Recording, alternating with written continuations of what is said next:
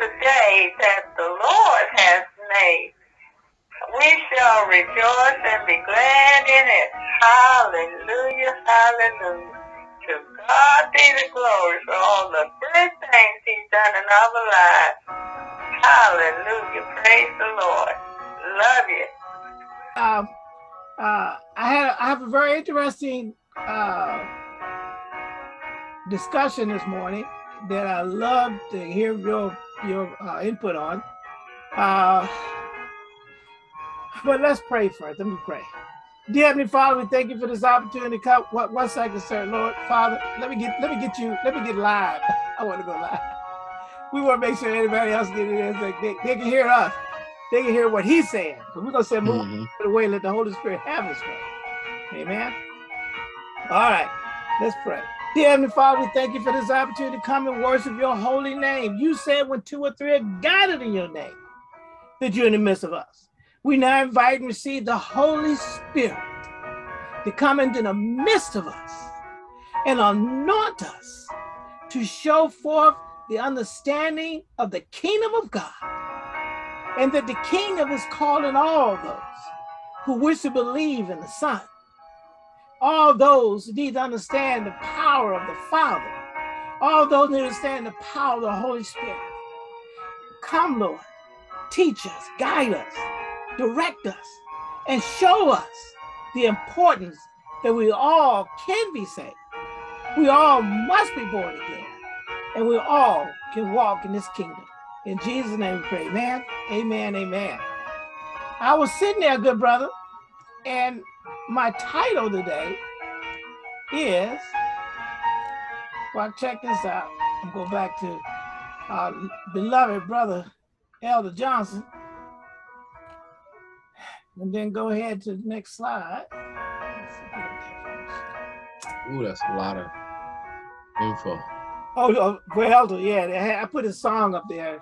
That's must be born again. You must be born again. And what we're going to talk about today for people is that why you must be born again.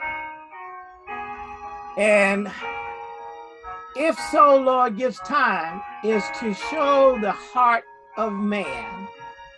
The scripture I was showing to is that the heart of man is desperately wicked. That's the scripture we're going to go to, but we're going to first go into what Jesus said, you must be born again. And then we need to just go into why it's important for us to be born again. And the other piece too is, I didn't get it in there, but it was led in my spirit, is to talk about Romans 12:2, be not conformed to this world, but be ye transformed by the renewing of our minds. And I tell you, and that's probably good for topic for next time. I was sitting there listening to a presentation on YouTube where it was talking about the Native Americans in this country. And one of the things is that the race of some of the complexion, the skin color of some of the people that were Native Americans, that still are Native Americans, was that they were basically dark colored skinned people. And somewhere along the line, our society chose to categorize and put people based on skin color, to put traits on those skin colors. And in the process of doing that, it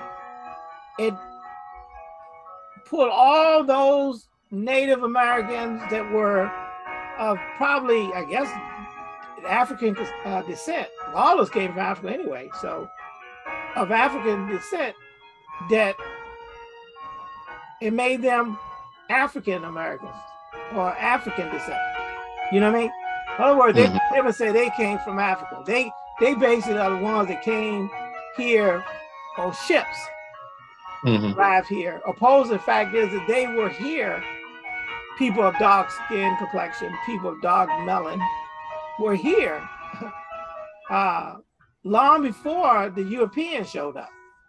Mm-hmm. You know, and that was so it was just showing that then the fact is the education system that we put together has been geared to really skew the contribution, the value, the negative traits, the worth of contribution toward more of a European flavor and less from Native Americans and African American descendants.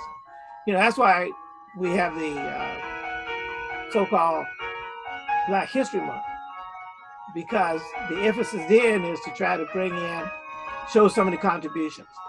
And then the fact that we know, you and I, we had talked about it before, is the fact that even the Israelis, the Hebrews, people who came out of Africa, 1 million of them, maybe 1.2 million of them, were people from, you know, they've been in Africa for 400 years. What did you become after being in Africa for after 40 years? You become Africans, you know, and they left and came over. They just came right down the street, if you think about it, right? They just left Africa, crossed over to the, I guess, the Sinai Peninsula or something like that, but into Israel, Canaan, which is also a descendant of Ham. But that's irrelevant about that, because I think all three of those sons were the same, came from the same mother. They're basically brown or dark skinned or light skinned people. So the point I guess I'm saying is renewing our mind is there has been a systematic redirection into people's thought pattern concerning who they are. And to include the fact of like the picture you have behind you, that was unfortunately changed to European paintings of Christ, you know. Mm-hmm. But the reality is that's not true. The reality is what's behind you is mostly the skin complexion of the people that were considered Jewish in nature. They were people basically from Africa, but they're dark colored skinned people. And we just need to make sure we understand that all those people played a major role in the history in our culture. You know, it's a real balance of all people making a contribution in our society.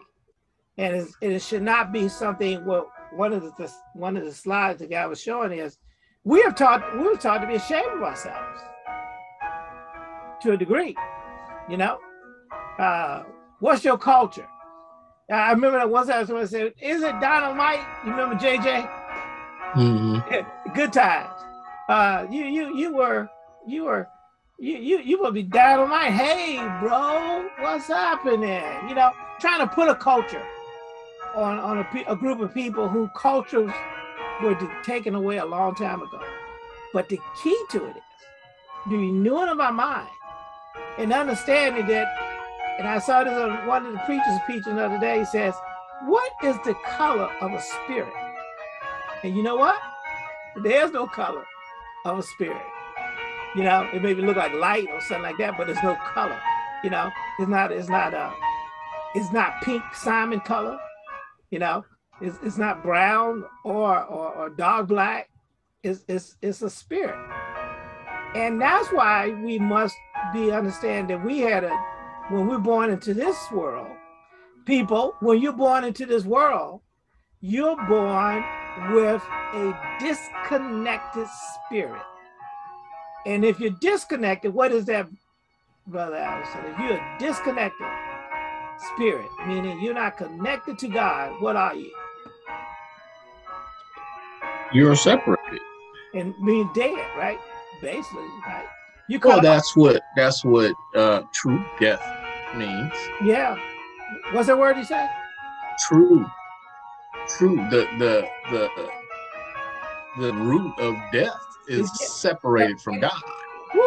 You Yes, know, sir. after that spirit was made alive, Come on, brother.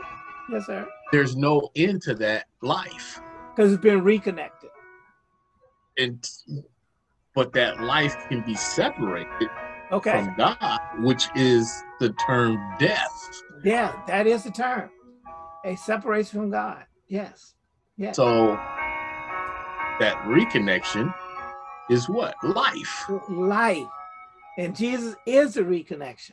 So there's everlasting life. Come on, sir. And there's everlasting death. Yes, sir. Eternal separation. And then the removal of the spirit from this physical body is just transformation. Yes, sir. It is not a death. It's another cycle of life. You know what I mean? It's part of it's a birth. It's just being born into the spiritual realm, to live separated from God or connected to God. Yes. To live a tormented existence or an existence of love. Come on. And worship and praise. Yes. Connected to the life itself, the source of life, where man came. Yes. That's why it's so important to be with that title saying, you must be, no kidding, born again. You know what I mean? And what we want to do is tell people why. I mean, this is the discussion about why it's important to be born again. And we're going to go with the scriptures to see what Christ said to Nicodemus about why you must be born again, you know? And it really get people to be, I think when they're talking about Romans 12 said, be not conformed to this world, but be ye transformed by the renewing of your mind, is to get our mind focused on this, what, you know, I think Romans 8, right? Be spiritually minded or carnally minded. To be spiritually minded is life and peace, you know? And so we want to rise above the carnality of the way the world has taught us. And I was bringing, and one of the things too, before I was going into this, was the things that's going on in Ukraine is showing you that even in 2022, as we started to keep calendars, and we talk about the modern day calendar, the heart of man, and you correct me if I'm wrong, the heart of man is still desperately wicked. Yeah, that's just a small part of it. The war is just a small part of it. Showing what man, right? Yeah. Because just the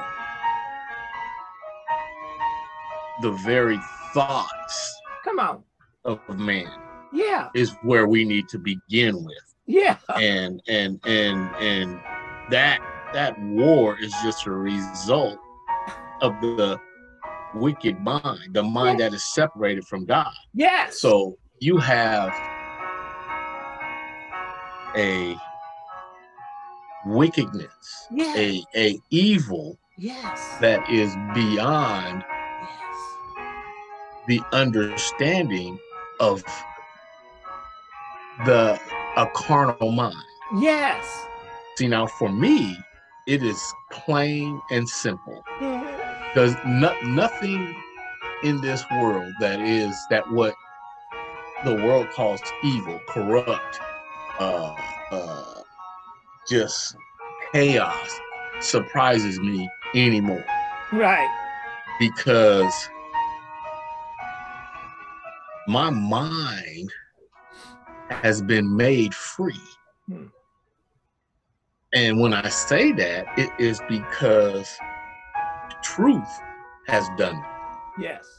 And that truth is that the God of this world is Satan. This world system is Satan. Yeah. And so it doesn't surprise me anymore because my faith is in God. And if my faith is there, then I have to believe the entirety of it. And so believing it all, I've come to a revelation that is normal. Yes. It is not abnormal. It is normal for these things to be happening in this world system, which is why I believe the Bible says focus on those things above. Above. That's where he wants to be spiritually minded. Above. Yes. Spiritually minded. And in doing that, these things don't move me like they used to. Government that doesn't fall in my line of thinking and what I think it should be doing does not move me anymore, because I am not of that government. Yes. Like I've said, I am and will always be a Heavenian. Yes. And I seek to establish that even the more every day. Yes. So I proclaim it and I try to live it. And in doing so, I see things as they are. Yes. I really do. Yeah. And all I have to do is just deal with my emotional connection to this physical realm. Right. And that is becoming easier and easier, because I know that as long as my flesh is desiring something, all I have to do is, okay, is this abnormal, or is it, is it acceptable or not? Right. Meaning that if I have ought to get somebody, that's just flesh. Yes. Yep. Yeah. That's flesh. Yeah. If I want to deprive somebody of something, that's just flesh. And I can look at the root of that. Come on. And then overcome those emotions to where I can allow the love of God to override the fleshly decisions that would automatically, or like I said, that I will turn to a default of man. Yeah. Which is to always please the flesh. Yes. Self-interest. Now there are people who are just good-natured. Their nature is good and they do good things. But if they have not accepted Christ as their Lord and Savior, those good things will cause them to be separated from God. Yeah. Yeah. Because if they're putting they're putting their faith in themselves, in their effort, Now it's not saying that is bad. It is just a good act. Yeah. Yeah. So I'm trying to and in my mind, if I have an enemy that is doing good on my behalf, I would not bother that enemy. Allow that enemy to keep existing in the manner that they're existing. You know what I'm saying? Yeah, yeah. And so that is how Satan operates. If you're not advancing the kingdom of God, his will, then he's going to allow you to just run him up. You may not be hindered or run into issues and problems and situations and circumstances that affect you in a dramatic way. But why would he cause that to happen to you if you're not advancing the kingdom? Right. Or why would why would the enemy get involved with you? That's what I'm saying. Okay, why would the enemy? Yeah, yeah, I got him. I'm gonna let him do. And then, matter of fact, I'm gonna put this person on a pedestal. That their life of debauchery is glorious. Right. It's pleasing. It's desirable. So I like the word to call it fun. Yeah. Somebody think it's so. Yeah. It